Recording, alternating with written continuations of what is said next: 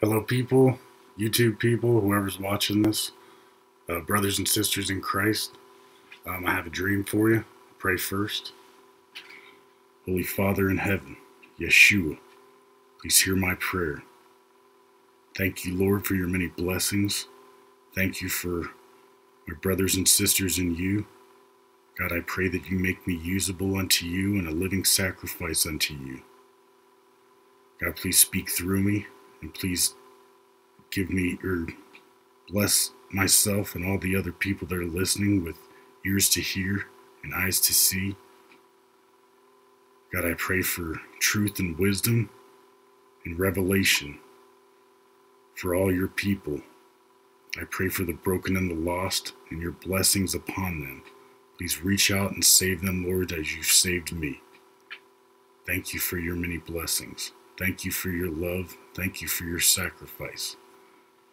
I plead the pure blood of the Lamb over all those who watch this and over this video, Lord, and I pray that you make use of it.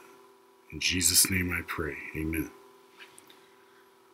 Okay, people, I have a dream that I believe is from God, and it was on November 16th of 2016, so about 4 or 5 months ago. I call it the Rhodes Crash because it was a plane crash. So I was on a large airliner, and it went down in the ocean. It was like we were sitting on top of the ocean. If any of you guys saw the flight where it crashed in the Hudson Rivers, but I actually ditched and landed on the water, and the pilot pulled off an amazing landing. That's how this was. Like, the plane was fully intact and the ocean was perfectly calm. I was the co-pilot, and I remember there being a black lady with short hair that I think was the captain, but she also might have been a flight attendant because I was the only one in the cockpit. But she walked in and she had a uniform on. But I don't know whether she was a captain or whether she was a flight attendant.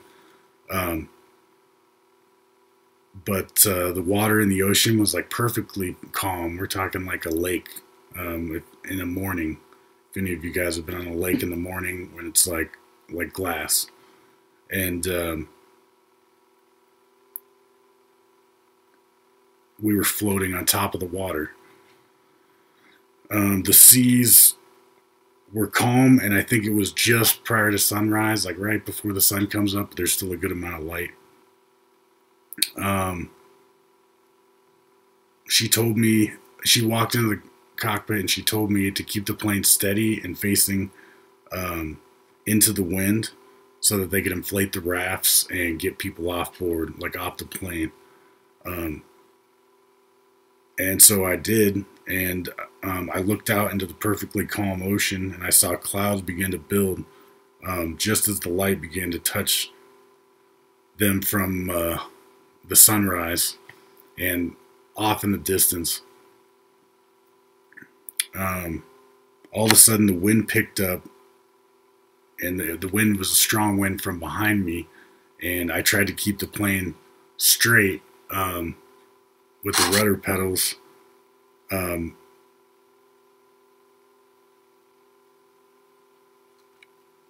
then I tried to use some aileron, which that's like the ends of the wings.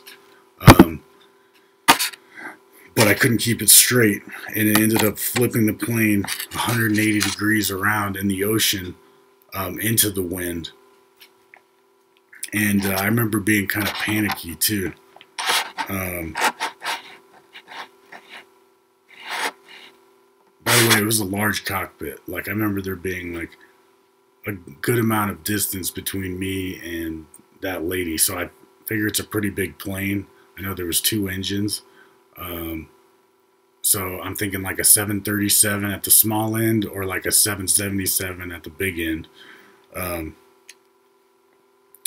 then saw a wave coming at us and started to worry. I began warning that a wave was coming, but I had no idea if anyone could hear me because I was in the cockpit, and I know that like the mic wasn't working. And we ended up just floating over the wave. And then I remember feeling really relieved. Let's see. Then I saw another larger wave coming, larger than the first, and it was steeper. And I began to warn again with more fear in my voice. We went up the front side of the wave and then went down the other.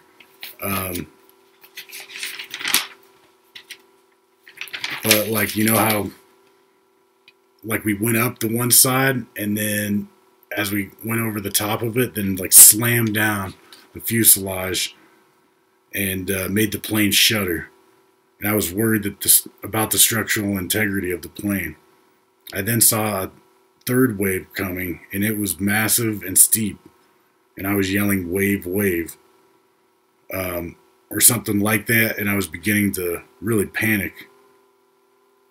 And then I was then taken outside the plane. So it's like I was like taken out of the cockpit, and I was above the plane looking down. And that's when I saw that the plane had two engines.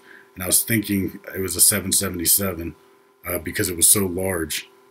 And then I saw it get hit / kind of go through the wave partially. And then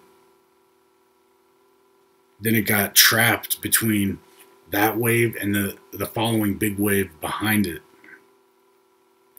And the last wave, the wave that was behind it, was even larger and steeper and breaking, and then it broke on the wave and sandwiched and destroyed the plane between the two. I then was like back into, I guess, my body or my body, and I was in the ocean just swimming around, and I was in the water, and I was being pushed by these huge waves, and I was all by myself.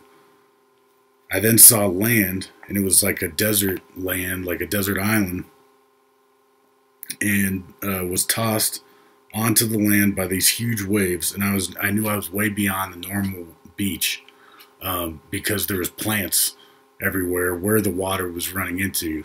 If any of you guys have been on the beach, you know it's like you can tell where the water normally gets to, and then there'll start to be bushes and plants. And I remember there being these kind of like cactus plants and what I would think of here is like a yucca, those kinds of plants. And then the water receded. I saw a 2 liter of Mountain Dew floating back in the ocean as I looked back out. And then I decided to jump in and go get the 2 liter because I knew I was in a survival situation and I didn't need any kind of nutrients I could get. I then, once I got out to that one, I saw a few more floating even farther out. And I decided to try to swim out to them, but was afraid I might get taken out to sea. As I swam out to them, I saw 3 other survivors, and they were all men. And I got the other 2 liters, and we all got back onto the land safely. We ended up finding a village on the island, and there it seemed like it was like a vacation spot almost, or everyone was having a good time. We found these like condos. That's what I'm gonna call it, like kind of like an apartment complex or a hotel or something like that. Probably condos would be a good way to call it. And knocking on people's doors. And we ended up finding a lady that would, she traded with us some wine for the 2 liters. And it was cheap wine, or that's what she said. And then she also gave us a place to stay. And it was like she had an extra condo or something where we could stay.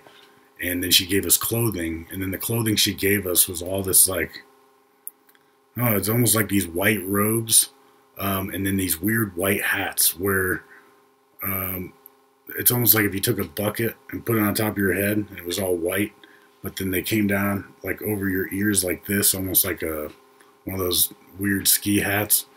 That's what it looked like, and there was like we were all standing in there in this apartment that she let us stay in, and we were waiting until they would extend the runway on this island so that a plane could come get us. And as we had all this weird clothing on, one of the guys I was with, one of the survivors, joking around, like jokingly said, "Don't mind if I prophesy." And he had all this clothing on with these hats. Um, and pretty much throughout the dream, it was repeated. I'm saying in the spirit, I don't know.